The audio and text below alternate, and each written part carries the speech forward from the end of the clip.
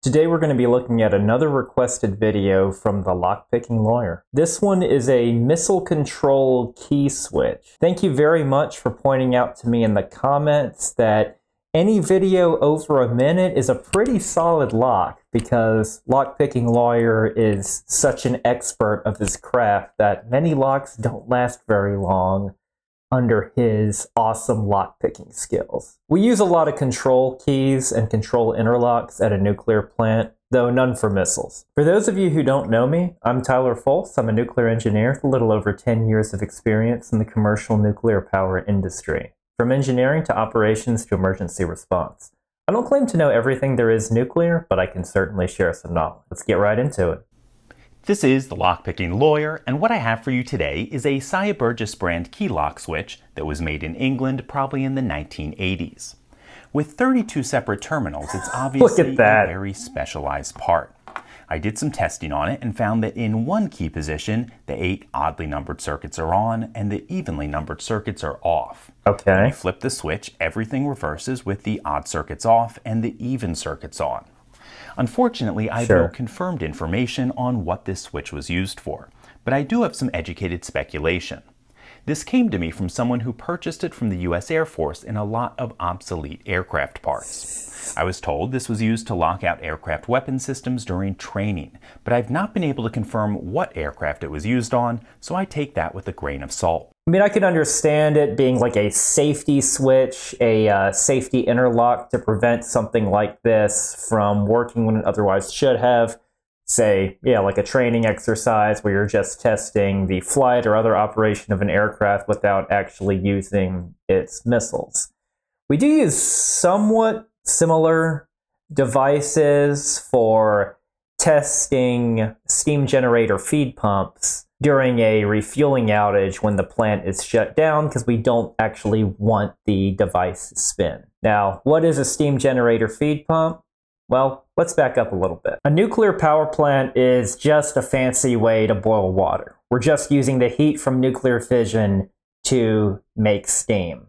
And as you can see, the steam generator makes steam, turns the turbine turns generator in order to make electricity. That is condensed and cycled back through the steam generator through something called feed water. And feed water is pumped in order to give it the driving force it needs to make it back to the steam generator, which is under a lot of heat and pressure, boils the water, repeating the steam cycle. And that's where the steam generator feed pumps come to play. Don't worry, I won't go through this whole drawing. It is a more efficient process to take some steam from the main turbine and use it to provide that motive force to our feed water pumps, essentially make them turbine-driven feed water pumps. We got a bunch of high-pressure steam anyway, we might as well use it. So you see that line coming from from HP to feed water pumps.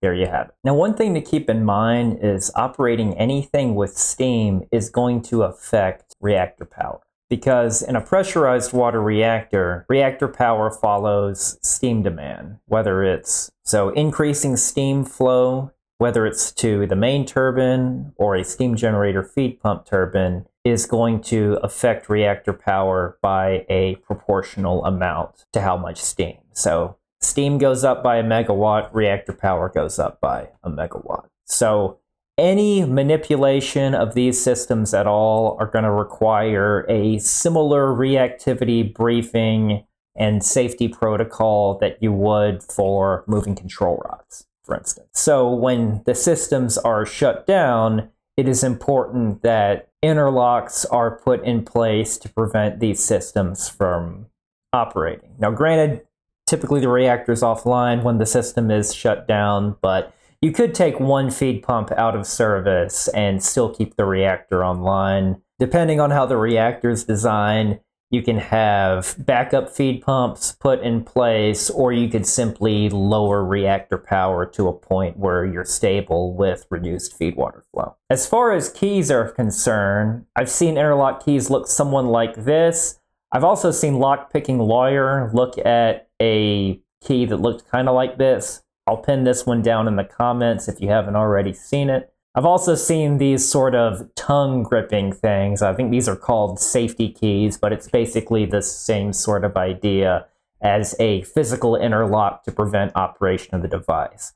Now, granted, these physical interlocks are really a backup because these are electronically interlocked when they're placed out of service. They'll usually have to sense water pressure, differential pressure, and steam pressure before they even let you spin up this feed pump turbine in question. So this is really kind of a backup for your backup since you have a couple of different electrical interlocks. But it's important to have that mechanical backup for something that you really, really don't want to work until you're ready. So totally understand the reason for locks and keys.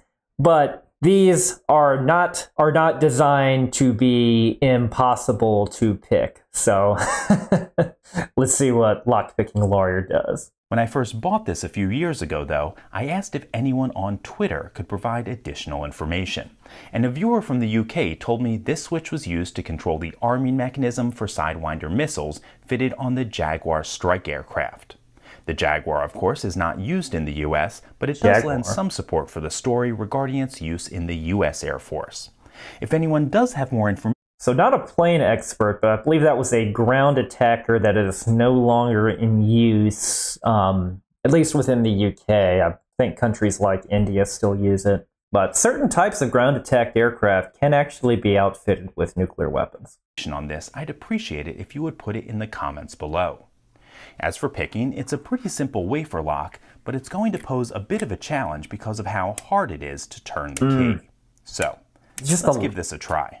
I'm going to use bottom and tension with this wiper insert, and because of how hard it is to turn that key, we're going to have to put quite a bit of torque on the core, and then a standard hook in 25 thousandths. Little click on 1, 25 on 2, 3, 4, click out of 5. Back to the beginning, nothing on 1, 2, click out of 3, nothing on 4,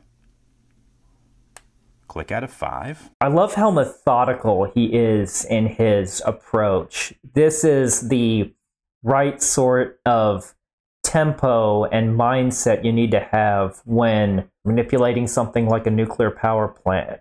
Though granted, you're going to want to make it, the only real difference would be you're going to make it loud enough so everyone in the control room knows what you're doing, and you'd have a peer checker to help you out. But this demeanor, this calm and methodical approach clearly stems from many years of training and experience doing something like this. Not unlike people that would be on a bomb squad either. It's really cool to watch people that are masters at their craft like this. 1, 2, click out of 3, nothing on 4, little click on 5, click out of 1, nothing on 2, 3, 4, click out of 5, and we got this open. Just like that. He makes it look so easier. Though I'm sure if any amateur were to try to do this, they would be fiddling with this for a lot longer. I don't know anything personally about lockpicking, but I know it would involve a lot of subtle movements and a deep science of how the lock works and what are the little things you can do to manipulate it. It really is cool to watch something like this. Hey folks, as you saw, it wasn't all that hard to pick, but even so, I think it's a really interesting old lock.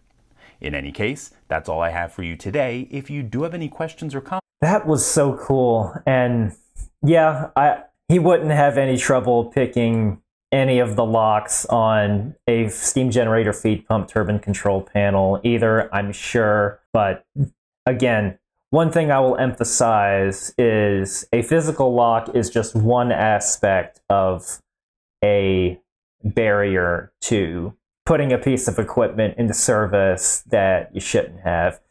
And even in this case, the worst case scenario would be you're just opening valves that don't have any pressure behind them, so it wouldn't even do much, but that's how seriously the nuclear industry takes protection of their assets. And I'm just talking about these things I just talked about were just the operational safety in mind. So the electrical interlocks to prevent you from starting something without water or steam pressure or differential pressure. Then you have the physical locks. But then, of course, you have procedures, operator training. No operator, plant operator, reactor operator would even think of putting something like this in service. And as far as people sneaking and going rogue, nuclear facilities are some of the most secure facilities in the world. There are fences, armed security force, detailed background checks, screening before they would even let you into a facility like this, complete specialized training.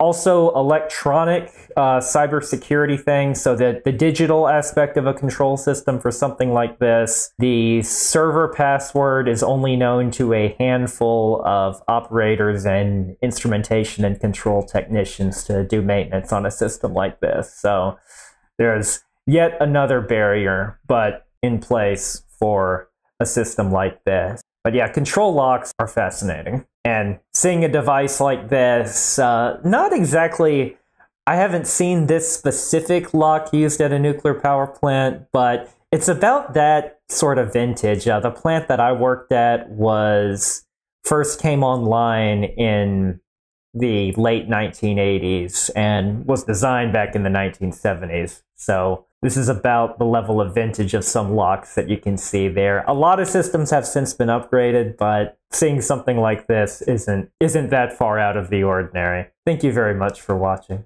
I'll see you next time.